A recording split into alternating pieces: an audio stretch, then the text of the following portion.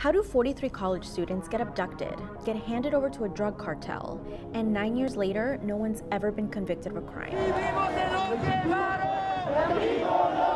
It's an unsolved case that's haunted Mexico for years, and there's still very few answers as to how and why a crime this major was able to take place.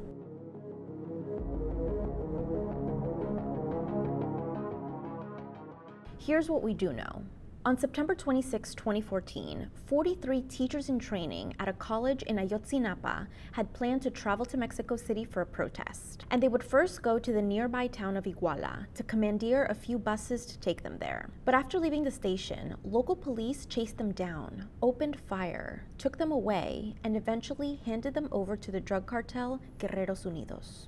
And here's where a lot of the unknowns start happening, because there have been many flawed investigations into this abduction, which is a major part of the story. Then President Enrique Peña Nieto carried out the original investigation in 2014, which concluded that Guerreros Unidos killed the students, incinerated them in a massive fire, and dumped their remains in a river. It's la verdad histórica de los hechos. But it didn't address potential government involvement, even after it found that local police handed the students over to the gang.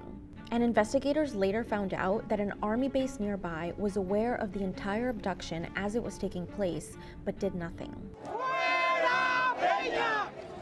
So that administration was accused of a sweeping cover-up. Lo que sí vemos es que tratan de ocultar la verdad. But uncovering what happened became a central campaign promise of President Andrés Manuel López Obrador in 2018.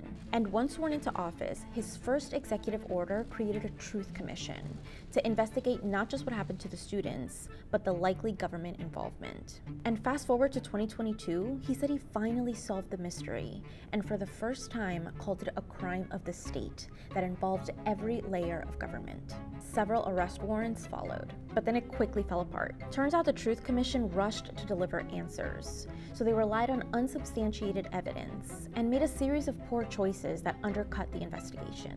Nunca imaginamos que a 3 años de este nuevo gobierno no tengamos todavía información sobre el paradero de nuestros hijos.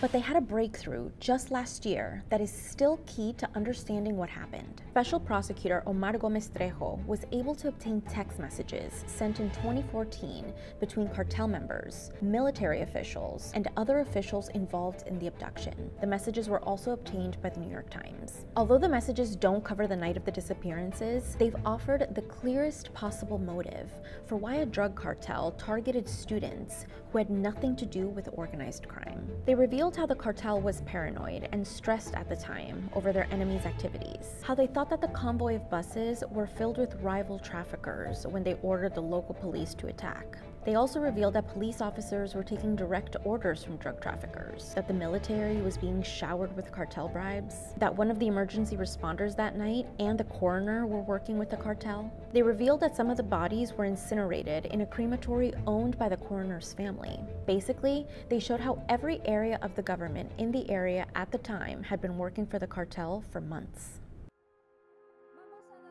Investigators say that the students could have never known about this stronghold that the cartel had on Iguala.